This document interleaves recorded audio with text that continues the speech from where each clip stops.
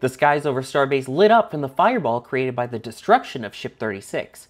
Our NSF cameras caught it from the launch site to the production site and even from a hotel on South Padre Island. This all happened at the Massey's test site, but where exactly is it? During these tests, SpaceX has an exclusion zone that they set up for safety. They will close the road to the test site and keep people far away just in case this exact type of event happens. This all happened about 5 miles away from the production site where the ships are built and about 7 miles for the launch pads. Given the distance, this shouldn't impact the ongoing construction of the new second launch pad and the people that work there. SpaceX noted that all personnel were safe and accounted for and no injuries were reported. The other concern is for the residents of Brownsville, which is located about 9 miles away. NOAA radar even caught the explosion using weather satellites. Is there any risk to those residents? According to an update from SpaceX hours after the explosion, they conducted toxicity tests on the materials and said, quote, "There are no hazards to the surrounding communities in the Rio Grande Valley."